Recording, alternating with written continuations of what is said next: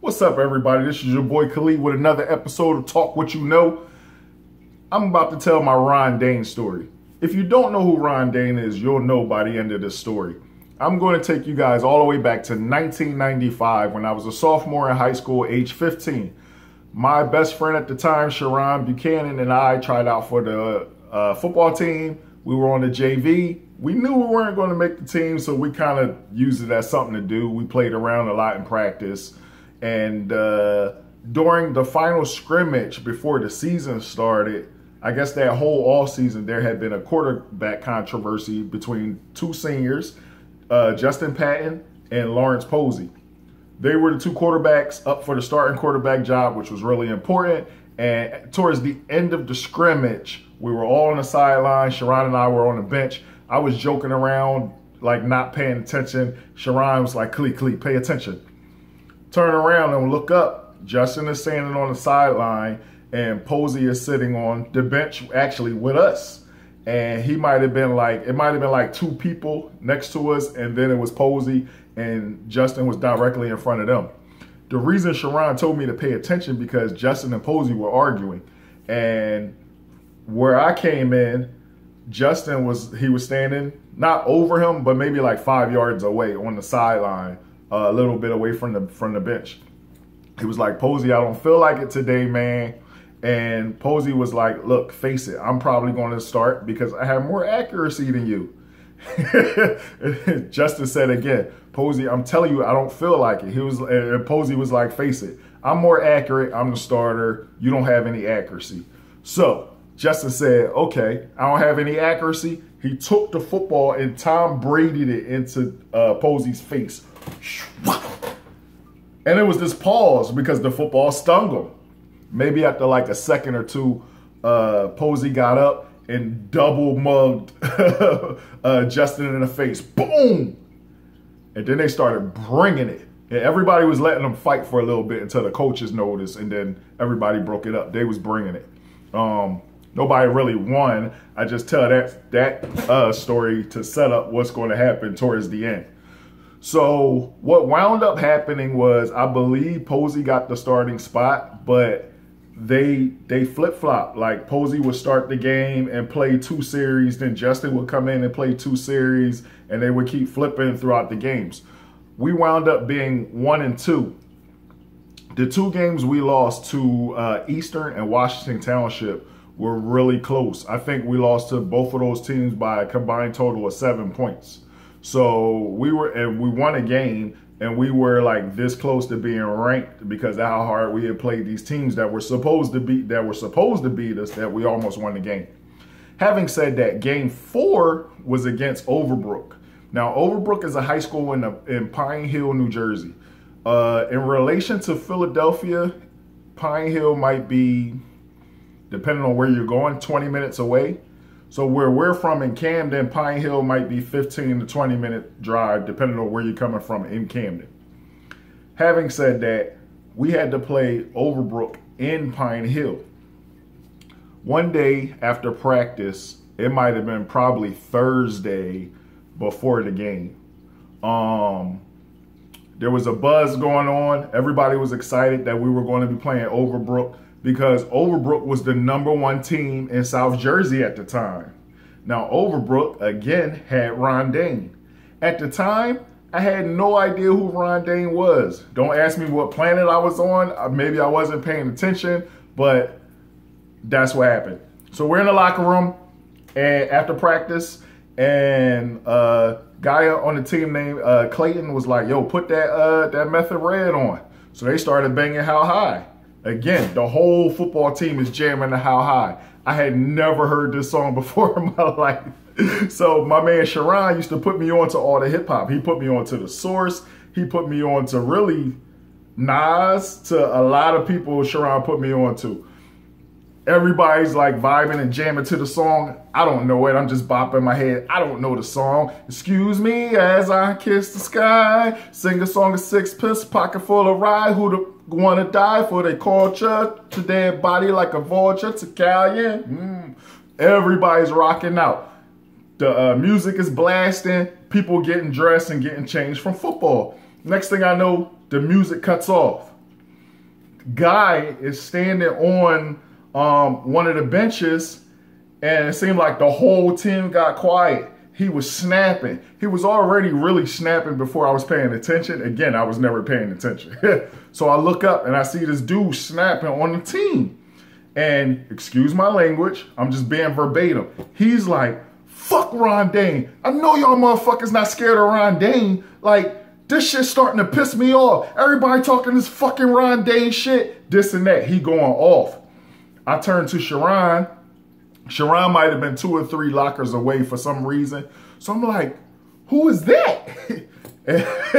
So again, he was like 2 or 3 lockers away. So other people heard me. So people are like, yo, that's Lil E. So I'm like, excuse my language. I'm like, who the fuck is he? I had no idea who Lil E was. Again, I don't even know the guys on my team. And they was older and on the varsity, so I didn't interact with them. They're like, that's Lil E. Like, just shut up and pay attention. Lil E is snapping, particularly on the defense. I know y'all not scared of Ron Dayne. Fuck Ron Dayne. So he going around asking people on the defense, are they afraid of Ron Dayne? I forget everybody he asked, but I remember 3 things in particularly. Come to find out, Lil E was from Centerville. I didn't notice at the time, but I'm looking at my boys from Parkside. Now, 2 of my old heads who were from Parkside who are on the team, Pop, Rasheed Pollard, and Victor Ringo, who we call VI. I look at Pop, Pop not saying nothing. I look at VI, VI not saying nothing. I look at my man Sharon, Sharon paying attention. So I'm like, all right, I need to be paying attention too. Third thing is, Lil E went over to Big Batch, the guy on the team named David Gooseby. His nickname is Big Batch. Lil E, like, by the way, Lil E's name, I think, is Eric Williams. Lil E is like, Big Batch, are you scared of Ron Dayne? Or Big Batch was like, no. Lil E was blacking and everybody was listening. The music stopped. He got on the bench. He was like, fuck that. Fuck Ron Dayne. This all I got. I need y'all motherfuckers to play your hearts out on Saturday. Like, this all I got. I don't have nothing else but this. And y'all acting like y'all scared of this pussy? So I'm like, who was Ron Dayne? I had never heard of Ron Dayne before Lil E was snapping saying his name. Don't ask me why I wasn't paying attention or where I was going. I had bad experience in high school. It was not fun for me, but I remember these incidents. So having said that, again, I was never going to play, but to be able to go to the varsity games, I was the stat keeper. So games 1, 2, and 3, I kept the stats. After every game, one of the seniors on the team, again, his name was Big Batch. Big Batch would come up to me and be like, oh, by the way, my nickname, if you don't know, in high school was Bookworm.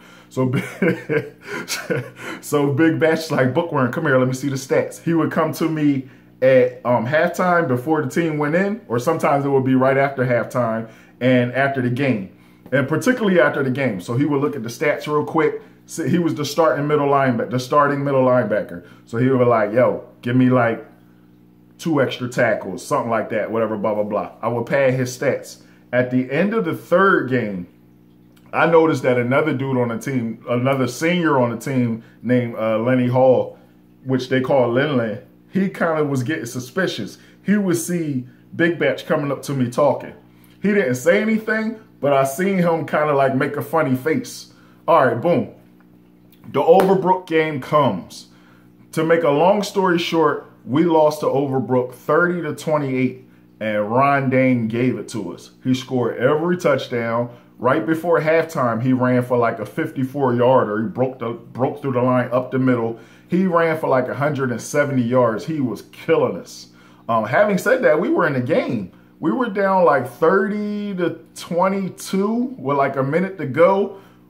We scored a touchdown. I remember Posey threw a pass to my boy B. New. Belay was Scott. He caught the 2-point conversion. We were down 30-28, and then we kicked the onside and didn't get it, and Overbrook won. We lost by 2 points. Several things happened immediately after the game. First of all, the whole team was furious, frustrated. My man Justin, the other senior quarterback, again, he did not win the starting spot, but he played a lot except for the Overbrook game. I don't remember if Justin got in or not. If he did, he played sparingly. He might have got like 1 series. It was Posey pretty much the whole game. So Justin was furious. Justin was crying. He was mad. You did not want to piss him off for like the next hour. He was at the peak of his animosity. Everybody was mad. Big Batch came to me. He looked at the stats. He's like, give me 2 more solo tackles. Give me like 3 more assisted tackles like that or whatever. Again, Lenny Hall, who had kind of was suspicious from the last game, saw it again, but he didn't say anything. So, like I told you, the bus ride from Pine Hill to Camden is like 15 to 20 minutes. Having said that, we're on the bus.